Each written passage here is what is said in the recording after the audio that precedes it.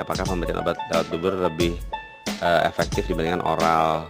Itu juga sudah saya jawab, saya bahas beberapa pekan lalu, baik di Facebook maupun Instagram kalau tidak salah.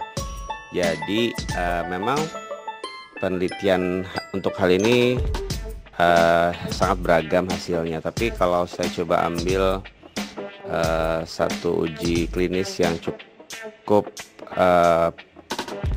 baik metodologi penelitiannya, bisa disimpulkan bahwa obat penurun demam lewat dubur sama saja dengan diberikan lewat oral. Jadi kalau ini dalam hal mengurangi potensi untuk menurunkan suhu ya. Jadi kalau obat penurun panas yang diminum maupun lewat dubur, potensi menurunkan suhunya bisa dikatakan sama saja.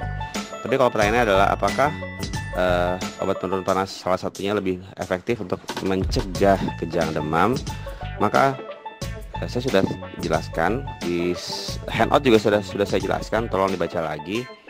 Pemberian obat antipiretik apapun caranya itu terbukti tidak efektif untuk mencegah berulangnya kejang demam. Jadi ini yang bisa saya jawab dan semoga cukup jelas.